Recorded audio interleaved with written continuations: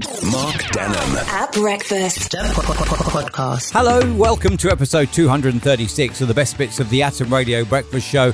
And this is Mark Denholm, and you can catch me Monday to Friday, 6 until 10, actually doing the Atom Radio Breakfast Show.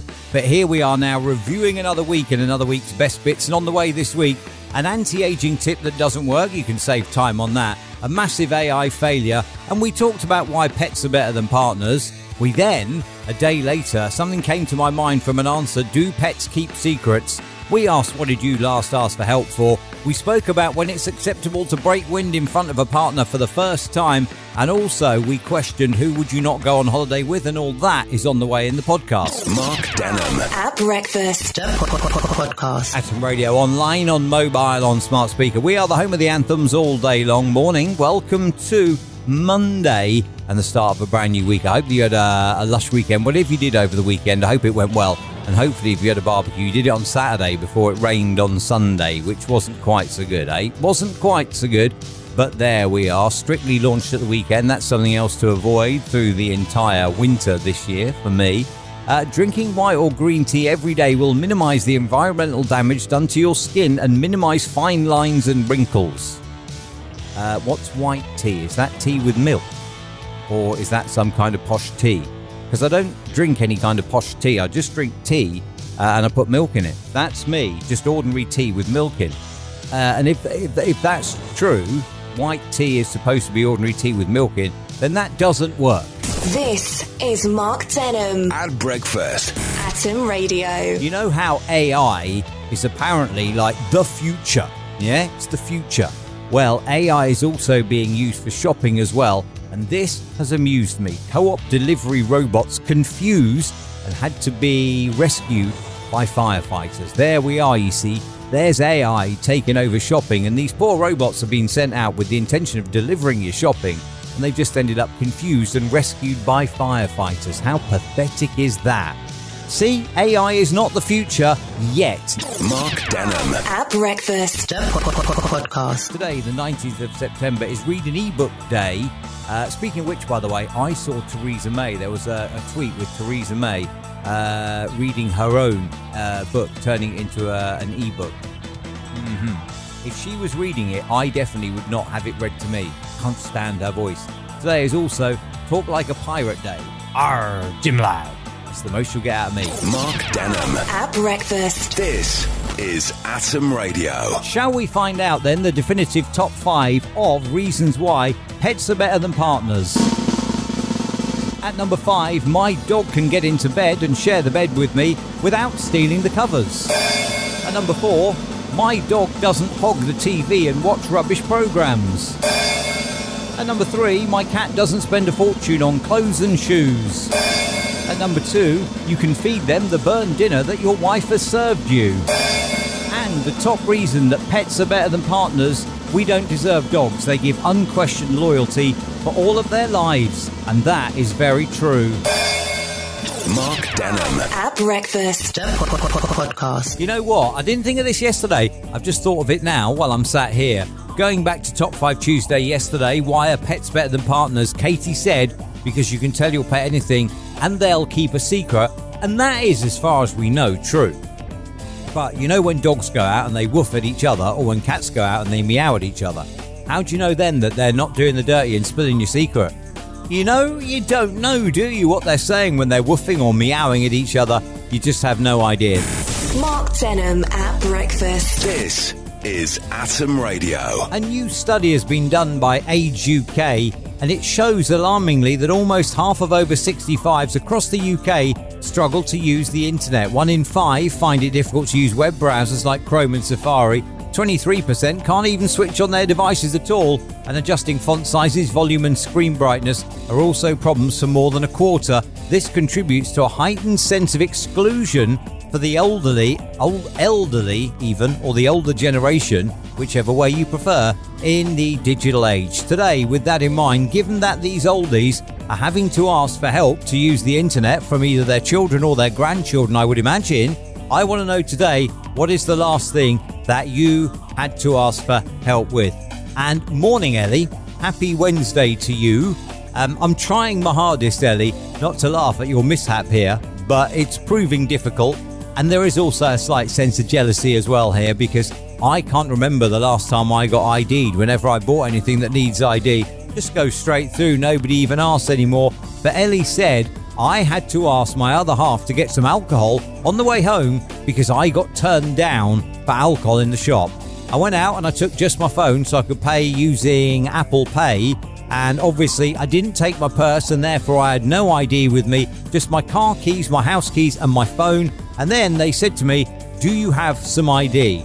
I am 42 years old. Of course I didn't have any ID with me. I didn't know I needed it. Well, you know, on the bright side, Ellie, at least you look young. You see, that's the important thing. Take that away from it. If you ignore the fact you didn't get your alcohol, take away the fact at least you look young. Mark Denholm. At breakfast. Podcast. Thursday thoughts continue. The 3 C's of life: choices, chances and changes. You must make a choice to take a chance, or your life will never change. Think on that and be happy. Be who you want to be, and if others don't like it, let them be. Happiness is a choice, and life isn't about pleasing everybody. This is Mark Denholm At breakfast.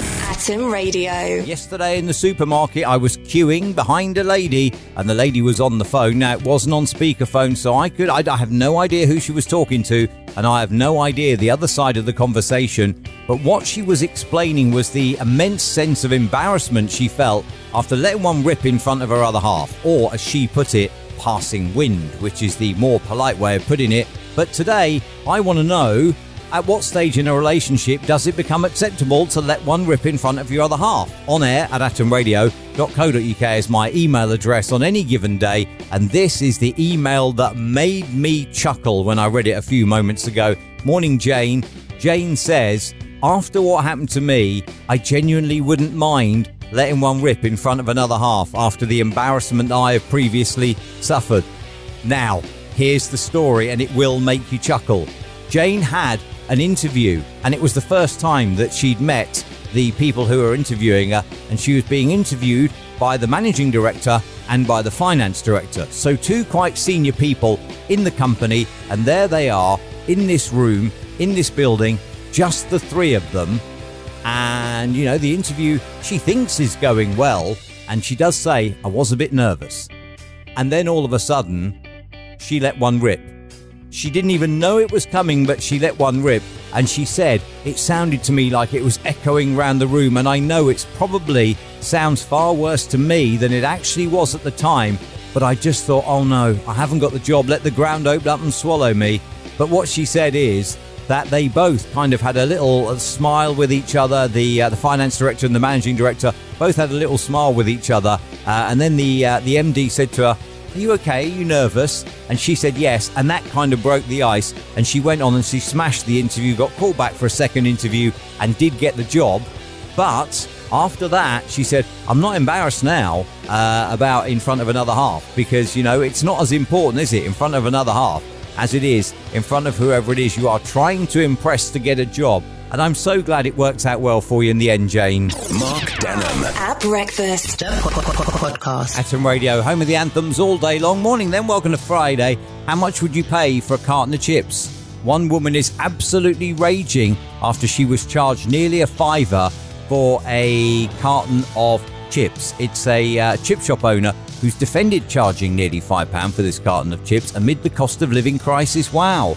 That makes the charge for the sauces at that posh chef's restaurant seem ridiculous, doesn't it now? Mark Denholm. At breakfast. This is Atom Radio. A TikToker who describes himself as a travel influencer has described the people that he doesn't want to travel with, and this includes people who need to recharge their battery in the middle of the day, and also people who sleep in on vacation. He sounds like a right killjoy, this bloke, doesn't he, if I'm honest? His name's Ben.